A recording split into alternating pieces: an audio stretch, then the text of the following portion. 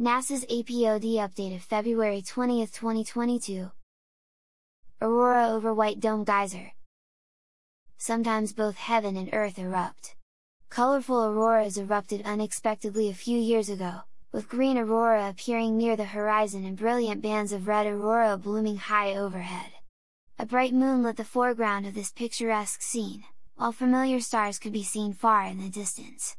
With planning, the careful astrophotographer shot this image mosaic in the field of White Dome Geyser in Yellowstone National Park in the western USA.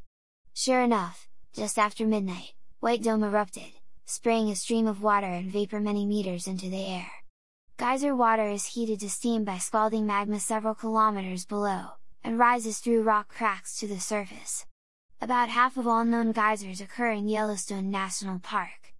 Although the geomagnetic storm that caused the auroras subsided within a day, eruptions of White Dome Geyser continue about every 30 minutes.